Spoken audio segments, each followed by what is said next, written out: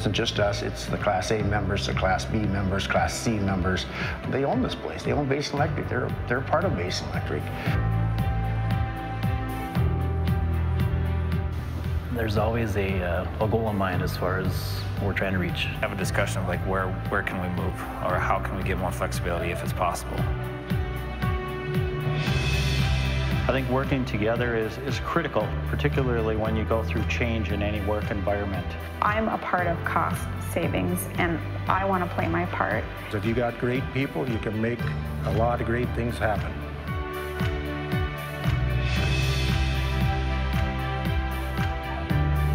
We know what we're working for, and we're doing it together. There's challenges every day, but we get through them.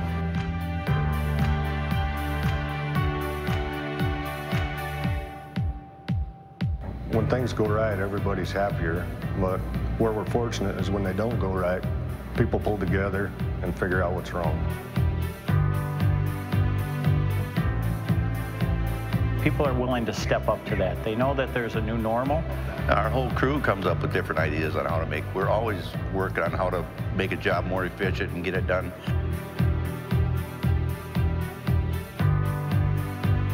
What is my role? What role do I play in Basin, and how do I contribute? You know, change is inevitable. I mean, it's whether we like it or not, we have no control over it. We got to try to make the best of it, stay focused, keep our eyes in the game, keep our mind on task. Help the members out, help the plan out, help Basin out. Know that Paul, the entire membership team, everyone has the same goal in mind. To operate these units as efficiently as we can to provide least expensive power to the end-of-the-line users. The commitment of Basin to provide power for a long period of time. We're not going anywhere. We are here for the long run. It means working together and getting the job done and being safe.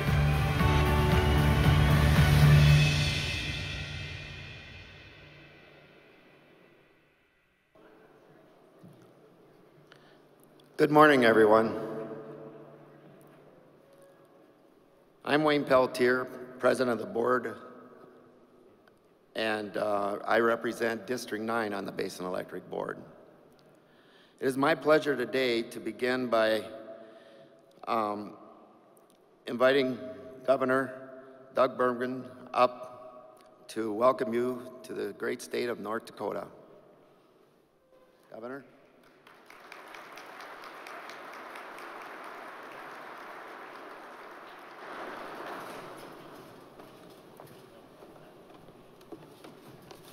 Good morning. It's great to be here with all of you, and thank you for that introduction, Wayne. Great organizations always begin with great leadership, and I want to thank Board President Wayne Pelletier and CEO Paul Sukett for their great leadership. I want to thank all of you that have come here from across the country. Let's show of hands. How many here from Minnesota? Way to go. Glad you came over. Go Vikings. Montana. Nebraska, New Mexico, got some that came up that far. South Dakota. Oh, look at that. Any of you go to the anybody go to the SDSU game? Because I sure enjoyed it. That was a lot of fun. Wyoming, anybody here from Wyoming? All right, you stole one of our coaches. That's okay. But anyway, how about from North Dakota? Let's hear it. Who's here from North Dakota? All right. Anyway, well, you got a, did I miss Nebraska? I'm sorry, you guys are having a tough year this year. I don't mean to leave you out. And Iowa, too. We got Iowa right over here. Nice work. Good to have you here. Okay, and in Minnesota, I mean, wow, you got undefeated. That's amazing.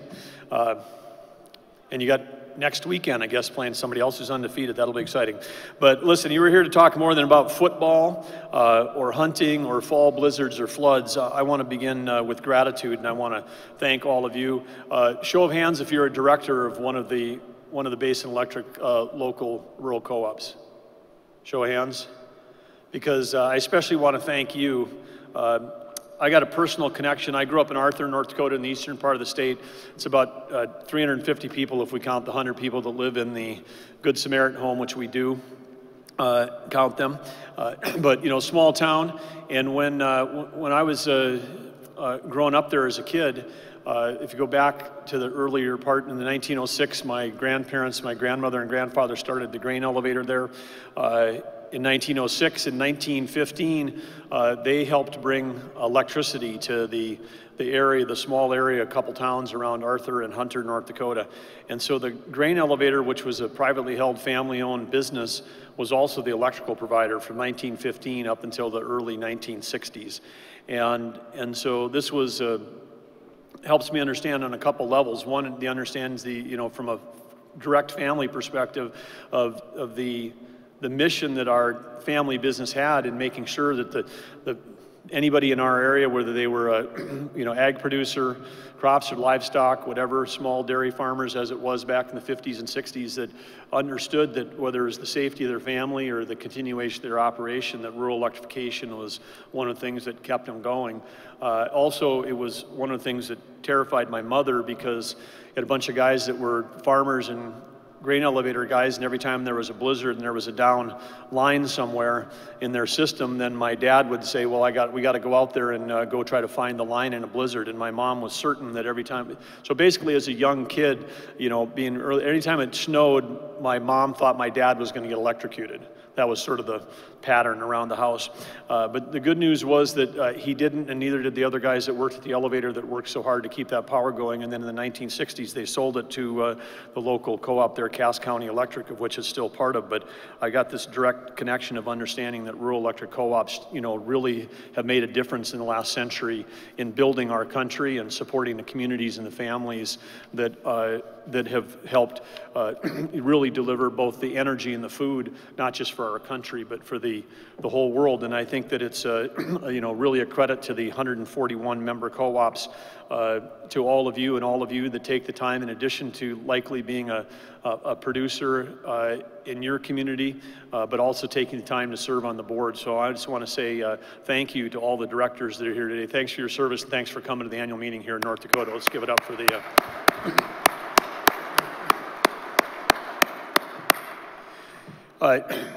in North Dakota, we really reflect what Basin has done as a strategy. We've taken an all-of-above energy approach, as I know Basin has. You got a great mix of power, and you know, whether it's you know, coal, you've really taken advantage of wind, and here in North Dakota you've done that. Natural gas, hydroelectric, nuclear, your distribution, your renewable energy efforts.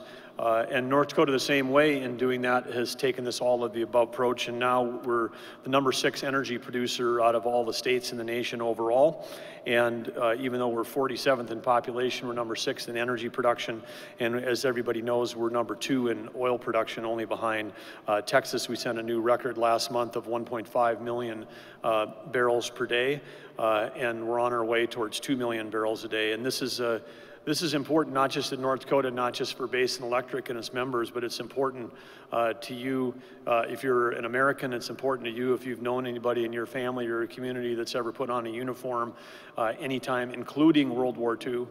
World War II was fought over energy resources by two, you know, Japan and Germany both wanting to expand their sphere of control because they didn't have the resources, either the food or the energy resources, to control their ambitions or fuel their ambitions. And so this world's been fighting about energy really for the last 70 years and 80 years. And now we're in a spot where because of what's going on in the revolution of energy, in the all-of-above energy in the United States, and supporting the entire mix. If we can support the entire mix the way this administration has the last 3 years, we're in a position where we can be participating, all of you can participate in the biggest geopolitical shift in your lifetimes, in your children's lifetimes, your grandchildren's lifetime. And that shift is that we're going to be able to start selling energy to our friends and allies versus buying it from our enemies. And when we can start selling energy to our friends and allies versus buying it from our enemies, that you know, that can put an opportunity for us to think about whether you want to call it a peace dividend, whether you want to call it an energy dividend, what do you want to call it, the $1 trillion that Americans save because of low taxes on gasoline at the pump. That dividend is significant and huge, and it's one of the things that's fueling the growth in workforce and the low unemployment in our economy today. Because if you want to know what not just energy independence or what energy dominance, but energy security looks like, then imagine that you have a swarm of drones that come flying across the desert and take out 5% of the world's refining capacity, and the price of gas in any of the states that are represented here didn't move a lick at the pump, which that happened last month. It doesn't even make the front page maybe for a day. That would have caused a huge spike in energy prices as recently as 10 years ago. If our country wanted to put sanctions on Iran and the role they played in OPEC, that would have caused a huge spike in energy prices in our country. Both of those things have happened. Iranian sanctions barely makes the front page. 5% of the world refining capacity gone, barely makes the front page. It's like headlines for a day, and price doesn't change here. That's what energy security looks like. That's what we do that's what it looks like when the U.S. is moving to become the world's largest energy producer and on its way to becoming the world's largest exporter. Again, exporting to our friends versus buying from our enemies. Just to give you a sense of what that could mean, Japan, I've had a chance to meet with the ambassador of Japan a couple times, talk about energy. They have 128 million people, which is more than in your entire basin area, but they have 128 million people that occupy a space the size almost exactly of North and South Dakota together. So 128 million people in the size of the Dakotas, and their oil production is 4,000 barrels a day in Japan. There's ranchers in North Dakota that have one well on their place that's producing more than that. And where does Japan get their energy? They get it through mostly shipped in from the Middle East through the South China Sea. Do you imagine that's the opposite of energy security. They don't produce enough food to feed all the people they have. So we've got allies like Japan that want to buy what we have, and yet we've got people in our country that are trying to stop baseload energy production. They're saying that we've got some sources of energy that basically should be made illegal. And there are 1 billion people out of 7 billion people on this planet, 1 billion people on this planet that get up every day and there's no electricity in their home. Not because they live in California and the power's been shut off, but because they live in a part of the world that has not yet been electrified. They are more than 100 years. They are like the pioneers that settled in the Great Plains and in the service area that Basin has, that had their lives changed when electricity came and allowed the prosperity that we've seen in this part of the world in the last century. And I guess, from the way I look at it, having studied this, I know that the U.S. produces energy cleaner and more efficiently and safer than any other place in the world. You saw it on your opening video here in some of your own operations. And if someone is saying, hey, we should act locally and think globally, which is a phrase you hear a lot, well, if you want to think locally and act globally, then the U.S. should produce as much energy as we can for the entire world, because we do it cleaner, safer, more effectively, more efficiently than anybody else. If we stop producing energy in the U.S., including stop producing baseload electricity, you know what's going to be built around the world? You know what's being built right now in China and India? People are building power plants with 1970s coal technology. And with R&D, we have an opportunity to really transform how we think about even the producing a baseload. And I'm confident, at least what we're trying to drive in our state, is that the approach to solve the world's energy problems over the next 20, 30, 40 years is with innovation, not regulation. Regulating things just doesn't work. I come from a background in both agriculture but also technology. I came from an industry where, the 5 leading companies in that industry were investing $70 billion a year in technology, and that's why every one of you has likely got a supercomputer in your pocket that you were able to buy for a couple $100. It's not a phone, it's not a smartphone, it's a supercomputer with capabilities that you're only beginning to be able to develop, and that device in your pocket is going to get double in power every 18 months and drop in price as capability. It may not drop in price, but they'll add more capability just as they are right now. And that's what can happen in this industry if we allow innovation to happen. Regulation is the killer of innovation. And so in North Dakota, we've been trying to really push that. We've invested over $96 million in energy research and development, where we're partnering with state R&D dollars to partner with the private sector. And this includes a number of exciting projects, whether it's enhanced oil recovery, underground storage of produced natural gas, different approaches for remediation, and of course, carbon capture, utilization, and storage. I've got some younger children, like I'm sure many of you do. When I grew up, growing up in an ag community, carbon was a good thing. Carbon was necessary to help plants grow. Today, you talk to somebody under 20, and carbon is the devil element on any chart. And we know that that at least I believe that with innovation and investment in R&D, that we can be in a position where carbon once again can take a spot where it's going to be a value-added input as opposed to something that is a cost center. It can become a revenue center, or at least revenue neutral. And some of that we know is going to be solved through research. We got some good news in September. Department of Energy announced a $9.8 million front-end engineering design project for Project Tundra, which comes on top of $15 million that our State Industrial Commission, which I have an opportunity to chair, voted to approve last year. So again, investing in innovation to help solve these problems. All the states that are here have got huge ag operations, and I know that in any one of those states, if you go into a grocery store in the wintertime and you want to buy blueberries, they probably got were grown in Costa Rica or Chile and shipped up here at great transportation costs. We have an opportunity by adding greenhouses near our facilities, taking that extra carbon, putting it in the greenhouses, to be someone who's producing food year-round. Iceland's doing this with geothermal. The Netherlands has actually become an exporter of food, little country of Netherlands.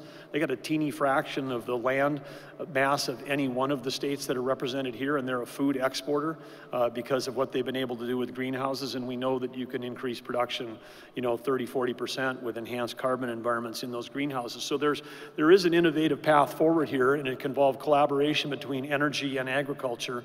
But right as we drive that, one of the things we do know, one of the things that's driving this energy revolution is the technology and the private sector companies that are investing in the Basin here in North Dakota. And we know that there's going to be a tremendous, we know that, I was talking to Dale this morning, we know there's demand load across the entire basin portfolio. We know that it's driven by population increases, enhanced value-added agricultural efforts that are going on, whether it's confinement agriculture or whether it's value-added processing plants.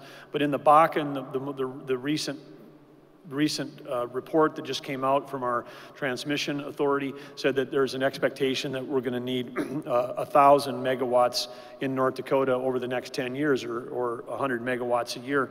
And we need to meet that, just to meet the demand that's coming within the Basin right now, and that excludes the likely possibility that in the Basin there will be built a large petrochem value-added facility sometime in that time frame. And I say, why is that likely? It's likely because the Basin's just not a fantastic producer of oil, which it is.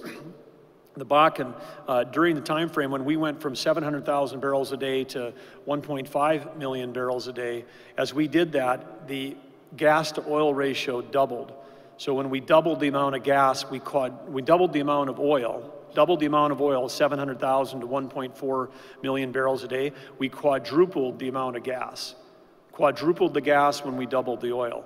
And so with that extra gas, North Dakota is chasing what some people call a flaring challenge. I'd like to say it's a flaring opportunity, because that means we've got low-cost energy source, and that energy source, the richness of that gas, 52.5% ethane, is got a fantastic mix, and that ethane, of course, is what drives polyethylene, which is what drives plastic, and there's going to be 1,000 new uses for plastics invented in this planet, on everything from from road surfacing to lower cost materials that will reduce transportation costs. So again, if you care about the environment, then you would care about, you know, trying to use advancements in plastics to replace, you know, steel or iron for products because, you know, lighter weight, lower cost is going to save the world energy. So polyethylene has got has an incredible future. And to build one of those, it's about a $10 billion capital investment. There's only a few companies in the world that would do that, but when they look at what they would need to do that, they need to have water, they need to have rail, they need to have underground geologic storage for stadium-sized places to store the propane, the butane, the ethane, and the other byproducts that come off of these processes. They need to have labor force, they need to have transmission, and they need to have, you know, willing and innovative partners. And all of these things exist in North Dakota. And many of those things that I've described are held by Basin Electric and by its member co-ops that work here in the Basin. So there is a huge opportunity for this organization to be a participant in helping lay the groundwork to have that kind of investment here. If not, it'll end up going someplace else in the world, like the Gulf Coast, and then whatever, you know, wherever we're always in a spot, whether you're in the ag business or the electric business. If you're a long way from where people are consuming, you know, those of us that are in the distant areas that are producers, you know, we end up either having a large basis or high transportation costs or both. In a way where we end up being disadvantaged. The way that all of us win is if we do more value added close to the source. And this is a big opportunity for us, and we look forward to continuing to work with Basin to do that. But anyway, in closing, I just want to say, you know, we've got an opportunity here to use common sense regulations. We've got an opportunity to encourage innovation. We have a chance to work together and collaborate between the private sector and the public sector to continue to transform, advance, and innovate this industry. And I just want to say a special, you know, thank you to all of you, all the directors that are here, all the people that work for your important role in producing producing the power that helps power our country, because the states that are represented here this is part of the group that's been transformational. The work that's done by your people on your teams that are out there, the linemen, the people that are going out in the blizzards, helping every farmer, every rancher get their work done like they've been doing for 100 years. This is the group that's making a difference, and we can literally right here in this part of the country show the world how it gets done, how we can have clean, efficient, effective, low-cost power that allows families to be healthy, allows communities to prosper, allows everyone to reach their fullest potential. And so this is where it all begins right here. You guys are playing an important role. Thank you for taking your time to serve on these local boards. Thanks to everybody that's out there making it work, and thanks to Basin for being such a great partner with the state of North Dakota. We look forward to continuing to work with you as we move this area and North Dakota and the nation forward. So thank you, and have a great conference. Thanks for coming to North Dakota. Appreciate it.